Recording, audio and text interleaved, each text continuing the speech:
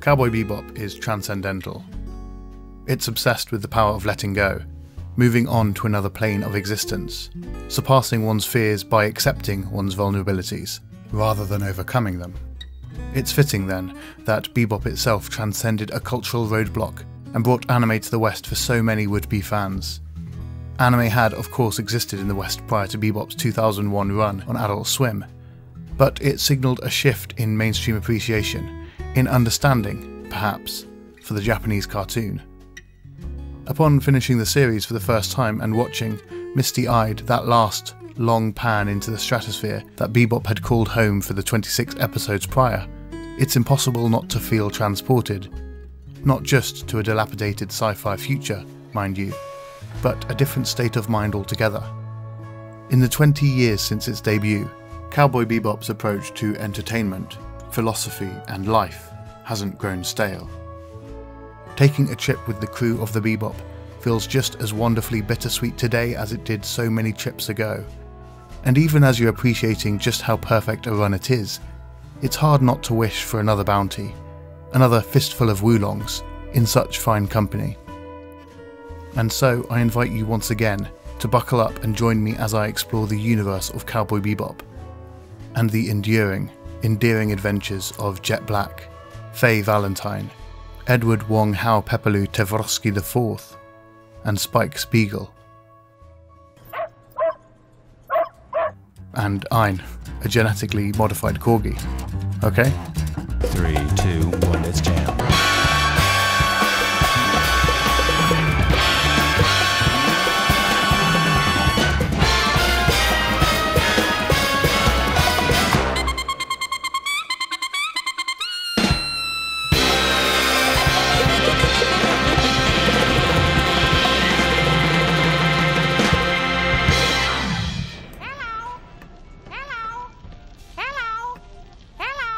Hi.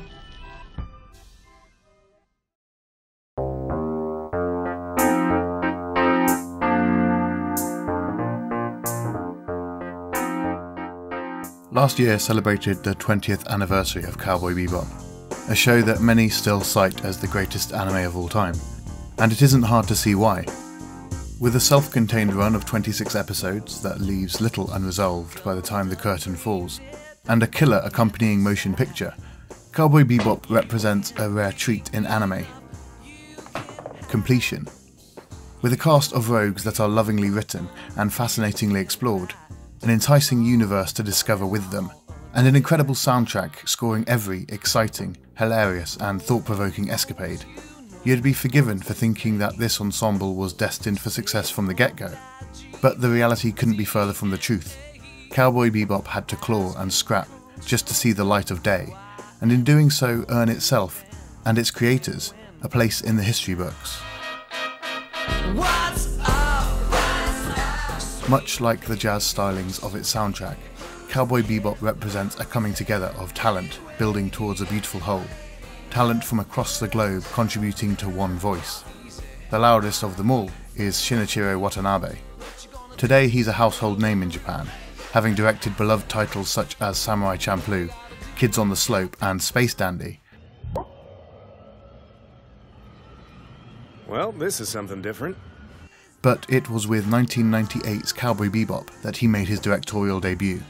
Much like the cartoons of the West designed explicitly to sell action figures, Bebop was pitched as a way to put expensive toy spaceships in Japanese homes. Toy company Bandai gave Watanabe the simple brief of, so long as there's a spaceship in it, you can do whatever you want. Under different leadership, Cowboy Bebop would have been a remarkably different beast, but Watanabe used this freedom to craft an anime quite unlike anything the world had ever seen.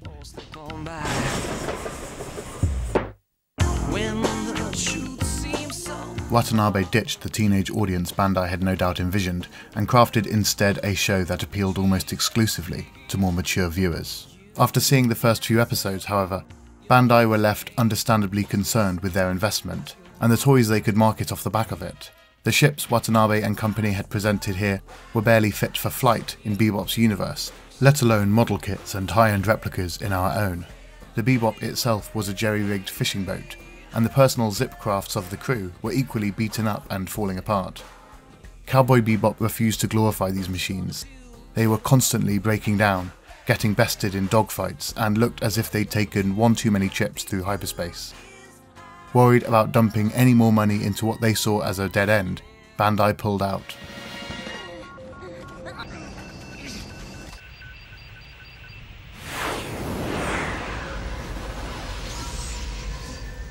And for a while, it looked like Cowboy Bebop and its beautifully decrepit ships were destined never to leave the hangar. Until, that is, sister company Bandai Visual unexpectedly picked up the show, and Watanabe got back to work, now with even more freedom than before. It's a situation that happens rarely in anime production, even less so for a director with no experience under their belt, but Watanabe didn't squander the opportunity, rallying the crew with promises that this show would still be talked about decades later. The team delivered a product quite unlike anything that had come before, and, well, here we are, talking about Cowboy Bebop decades later. Sadly for everyone involved, Bebop's production hell didn't stop there. During its initial run in the summer of 1998, concerns were raised about Cowboy Bebop and its scenes of violence and lawlessness. Japan itself was suffering from an increase in crime at the time, and the call was made to air only half of the 26 episodes, leading to a special goodbye episode that prematurely bookended Bebop's maiden voyage. The always erudite Watanabe closed the episode with the following title card: "This is not the end. You will see the real Cowboy Bebop someday." True to his word, Bebop wasted no time flying back to screens at the end of the year, in its uncensored glory, and later crossed the Pacific Ocean to bring America one of its most enduring seasons of anime to date.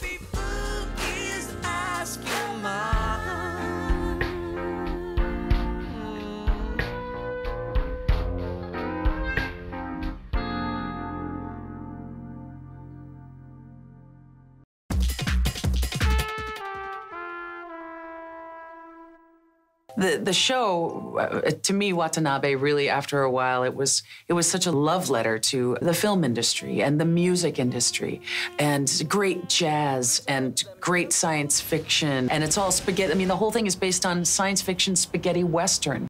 To me, the world itself is not so much about going to the different planets, but it's about going from like one genre to the next and of movies and incorporating it into this world that he had established.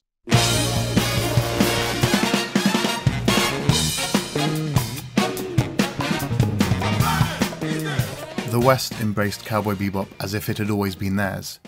Their love for the show rivaled Japan's own, and this is thanks to a number of factors. Firstly, Watanabe had infused Bebop with a Western spirit from the off. The show proudly wore its spaghetti western and sci-fi roots on its sleeve, and constantly sent up the pop culture of the West. It's a genre that Watanabe would go on to further populate with the likes of Samurai Champloo, another genre-bending celebration of Western styles and influences. As Bebop effortlessly blended genres episode to episode, it paid homage to classics such as Alien, Desperado, Bonnie and Clyde, Star Trek, and blaxploitation cinema. Its soundtrack was a heady mix of jazz, funk, soul and surf, and its episodic format meant that you could catch an errant episode and feel completely in the loop. But the biggest win for Bebop in America was its wonderful localization. So it was a rat, right? I mean, this is no big deal, am I wrong? I have no clue. You got some kind of poison that's not in the database. I'm checking into some similar toxins. Cryptopolysium, no, that's not it. Cholera? Nah, it's not that. Ebola virus. Nope. So what could it be then? Well, it's, Ed leaps down from out of nowhere. A mystery space creature! Anime dubs have a legacy that's hard to shake, a history of poor adaptations that have sent many fans to religiously seek out subtitles, rather than endure the alternative. There's just that chemistry, and that's that kind of alchemic combination that is so rare, and one of the great things that made this show stand out, I think, as a dub, when dubs weren't acceptable. Bebop confidently bucked that trend, with a talented, warm, professional cast and direction that understood the philosophical nature of the show. Little was lost in the move to the English language, and even today, In an age where original voice tracks and subtitles are easier to get hold of than ever, many fans still swear by Bebop's dub, refusing to watch it any other way. It's a huge reason that the show quickly became a staple of televised anime, and it's been broadcast nearly every year following its debut, which is a fantastic thing. Bebop, more than most, rewards repeat viewings, not only in the multitude of Easter eggs to catch, the heavy foreshadowing throughout, and the story beats that carry so much more weight after learning the crew's backstories, but in its comfortable, consumable nature. At its core, Cowboy Bebop is about belonging, and when it unceremoniously ends, you feel a little out of place, like you just lost a family of sorts. It only makes sense then to go back to the beginning and feel at home once more.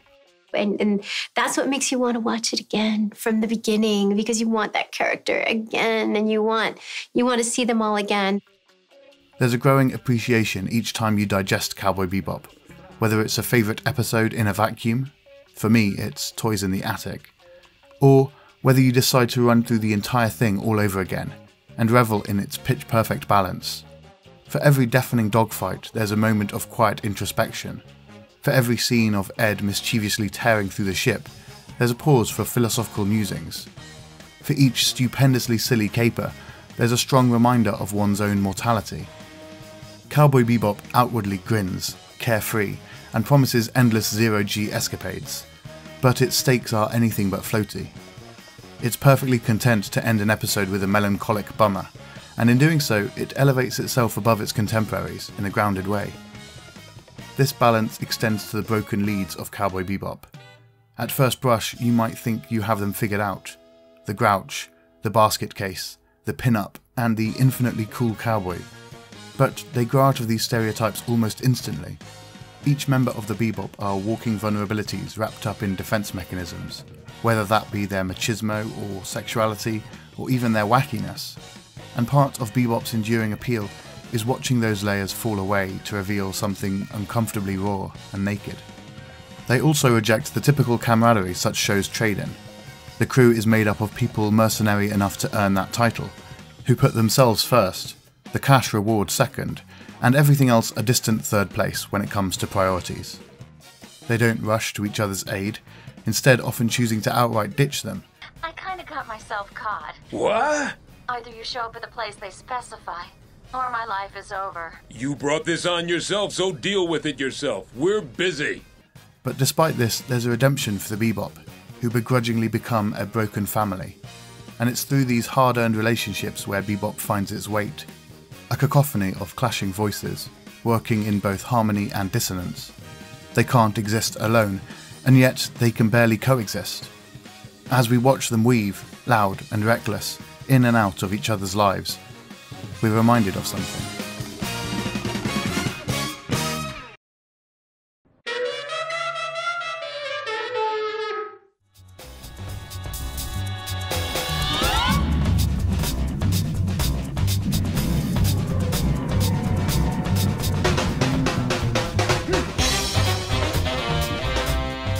One of the many keys to Bebop's enduring success is the stunning score.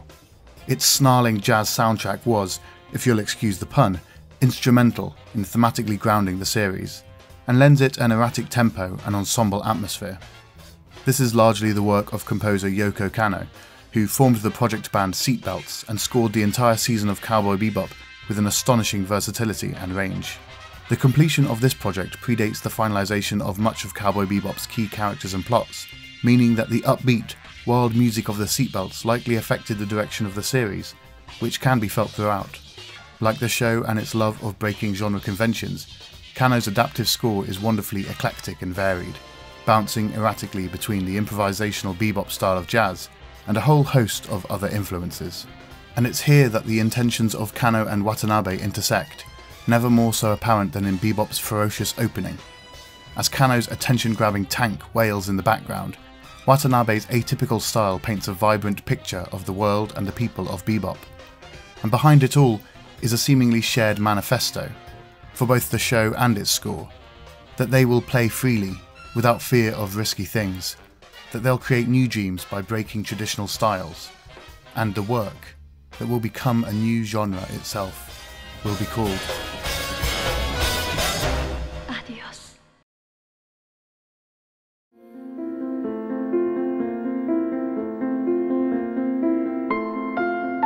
And after all that, after fighting for its right to exist time and time again, after beating the odds, the censors, the curse of dubbed anime, and after crafting one of the finest animated shows in the history of the medium, Cowboy Bebop bowed out, on its own terms, after a single season.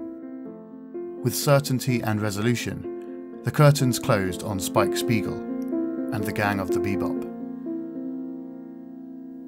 Or so we thought.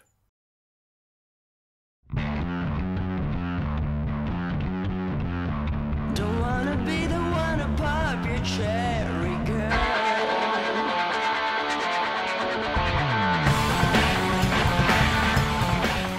A few years after Bebop hit our television sets and left us desperate for more, Watanabe delivered one final adventure for our favourite space cowboys.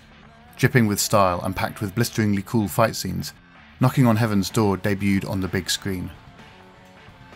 Working, once again, as a completely standalone adventure, not carrying on from the series finale but instead squeezing into existence right in the middle of it, the movie gave a welcome encore and a fitting final send-off to the crew of the Bebop. But it just as happily serves as an introduction or a mid-season break. Much like its jazz roots, that's the beauty of Cowboy Bebop. It can be performed and consumed any which way. He called you a cowboy. What did he mean? What are you? Just a humble bounty hunter, ma'am.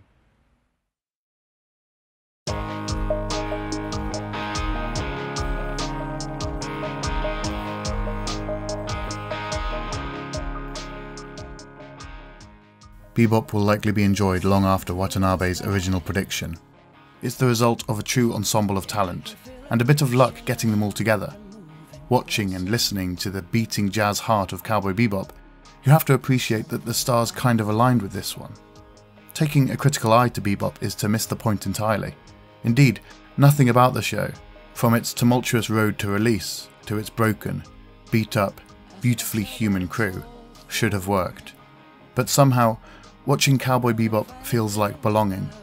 There's something intangible to its magic, and like lightning, I think that's why people can't see it striking twice with news of the impending live-action adaptation, even though there's a perfectly good blueprint on how to do it out there in the verse. At last, we can retire and give up this life of crime. But Adult Swim have had it right this whole time with their annual broadcast. Bebop is worth revisiting. It deserves your continued attention, your evolving ruminations and a shifting approach to its multifaceted storytelling. When you return to Bebop, the battered ships have earned their scars, as have the troubled people piloting them. And as the credits crawl on yet another trip to the stars with our favourite group of weirdos, we're left with a reassuring permeance in 4 little words. No matter what, Cowboy Bebop will always be there for us. So, until you return once again to the comforting weight of Bebop. Life is just a dream, you know, that's never ending. I'm ascending.